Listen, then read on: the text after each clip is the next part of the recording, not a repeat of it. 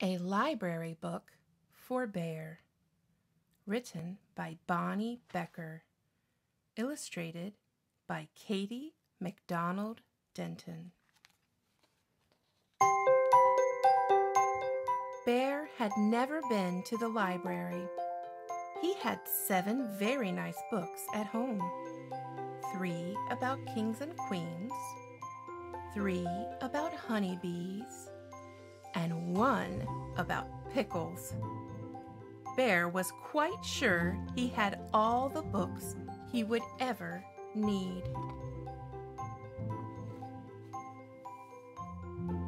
One morning, Bear heard a tap-tap tapping on his door.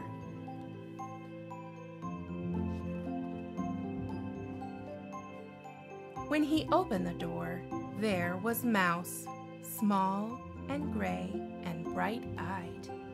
"We are off!" exclaimed Mouse with a happy wag of his whiskers. Bear frowned. He had agreed to go with Mouse to the library, but now he was quite sure it was a dreadful mistake. "Completely unnecessary," Bear announced. "I have all the books I need right here."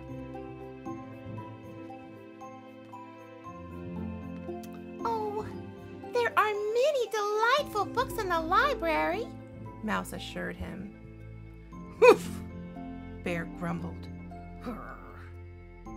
But he had promised. So he buckled up his red roller skates and stepped outside, grabbing a basket for the books.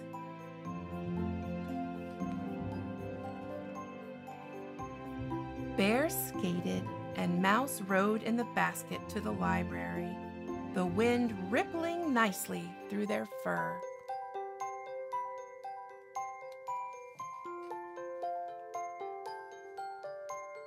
But when they got to the library, Bear didn't like how big it looked. "There are far too many books in there," he protested. "Most excessive." "Oh no, it's quite exciting," Mouse said, leading Bear through the tall doors.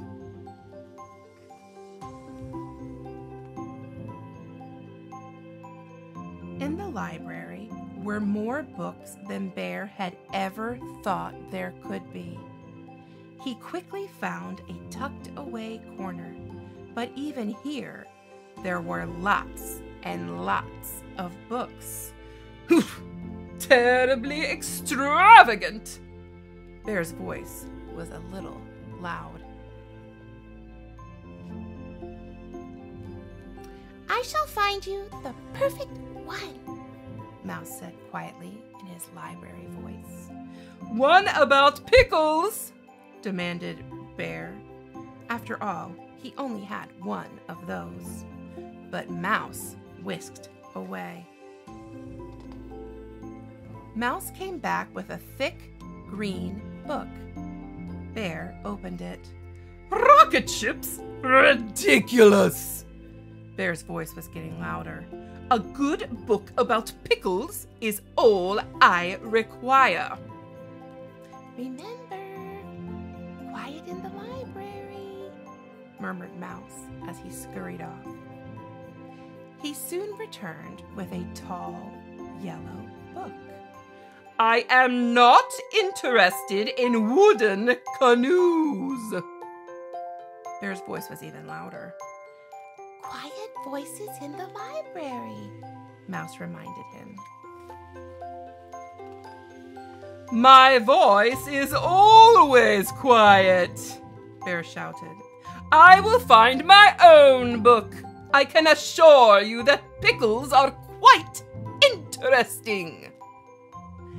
Mouse didn't look so sure, but Bear quickly spotted a blue book with a pickle on the spine, and Mouse sprang up the shelf to get it for him.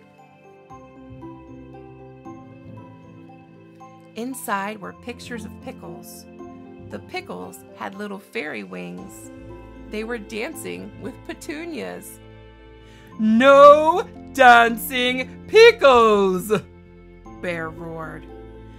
"Shh!" said a voice. Bear peeked around a bookshelf. There sat a librarian with a cluster of youngsters gathered around her. The librarian smiled, but a mother squirrel squished an angry finger against her lip, and an old raccoon said sternly, "Quiet in the library." Bear turned back with a huffy sniff. "I know when I'm not wanted," he told Mouse. "I want to go home." Surely, at least one book? Mouse began, but Bear cut him off. "I have all the books I need." He looked quite certain. Then we are off. said Mouse, but his whiskers didn't wag this time. Bear stood stock still. He was listening carefully to a voice on the other side of the bookshelf. And so the very brave bear began to inch his way toward the treasure chest, the voice was saying. I'm ready, Mouse began. "Shh!" exclaimed Bear. "It's just getting to the good part." But you said... "Quiet! Voices in the library!" Bear bellowed. This time, the librarian got up and looked around the bookshelf at Bear. Bear stood very still and quiet, as if he had been still and quiet all along. "Would you like to join story time?" the librarian asked. Bear glanced at Mouse. "We'd love to have you," said the librarian. Bear and Mouse scooted around the shelf and found 2 empty chairs. The librarian began to read again. Bear lifted the lid to the treasure chest, and inside... The librarian paused. Mouse and Bear strained forward.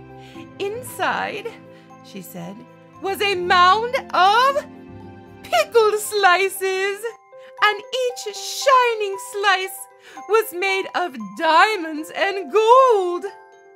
And everyone shouted, "Hooray for the very brave bear!"